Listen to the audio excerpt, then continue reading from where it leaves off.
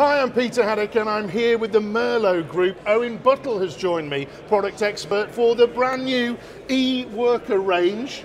We can see it here, folks, which means it's an electric telehandler, and there's a range of them here. Owen, really exciting to see this range. The things we were talking about when we talk about electric is all the time we're talking about whether the machine has just had a diesel engine put in it or an electric engine put in it and replaced it. This is a product and a range that has actually been built from the ground up. Tell me about the ground up. Yep, no, absolutely. I mean, it's a very common question that we get asked, but essentially as Merlo Group we decided that with the technology moving towards battery, that actually it warranted having a bespoke machine built from the ground up that was suitable for electric technology. There's a number of benefits by doing so, but essentially by building a bespoke machine, we've been able to design it around the battery pack to ensure that we can get the biggest capacity possible, which gives us the most running time.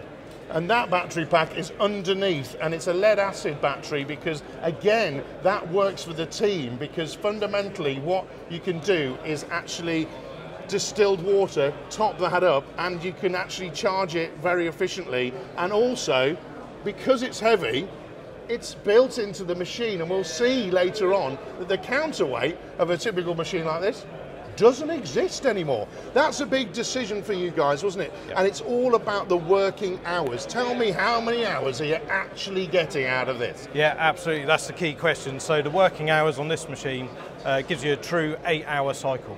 Right. Okay, so that will give you a full day's work, and then the charging cycle is 9 hours.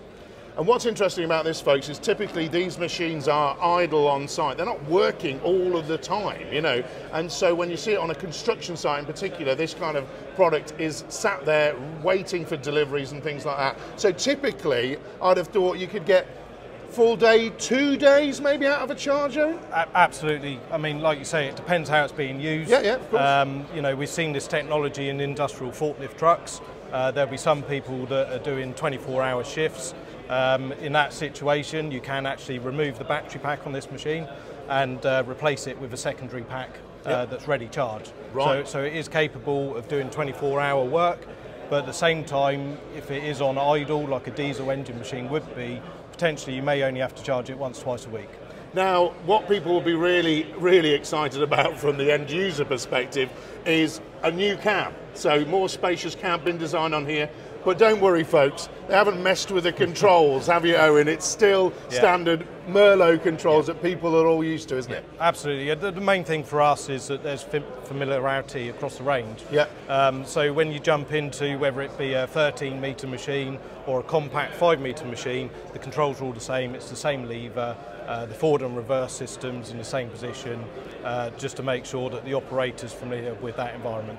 So folks, let's go and see the all-important part of it. And as we walk around, we see again here with telehandlers, you know, you're looking at moving around sites here, but this is quite compact at the front. Yes. And what's the drivetrain here, Owen, at the front? Tell us. So the way it works, you can see down here, we've actually got 2 electric motors. So the front axle is a fixed axle with the 2 motors there. And again, this machine, it's offered in a 2-wheel drive version or a 4-wheel drive version, which would give you an additional one on the rear of the machine, which we can see a bit later on. So always we need to discover with an electric machine what's inside the machine. Owen, come and have a look at this. Right, so I'm just going to open up the machine for you, folks. If you come around that side for us, Owen, you can point some stuff out. First of all, this is where the magic battery happens, and this little tube here is where the distilled water goes in to top it up as part of the servicing, folks.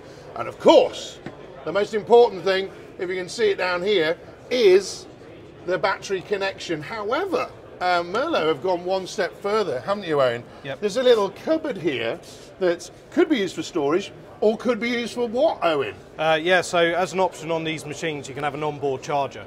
So essentially that would fit within this compartment here, and then essentially your 3-phase electrics would plug straight into that onboard charger.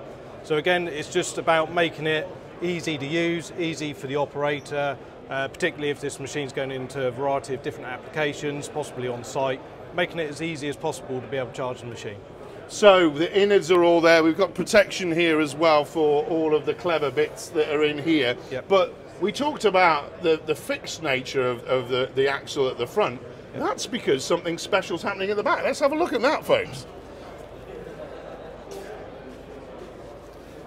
So, big shock here from Merlo is, where's the counterweight? We've talked about that before, Owen, haven't you? Yep. Big counterweights on machines sometimes, not with the battery and the way it's designed. Yep. But of course, you know, we've got a machine here that has got to move and it's got to twist and turn. So if you look down here, right down here, that's not in the right place if that was fixed, is it? Because Owen, what's happening here with the design of the machine? Yeah, so again with this machine, to give it that removability of a compact telehandler, we've gone down the road of actually having it as a rear wheel steer machine. Right.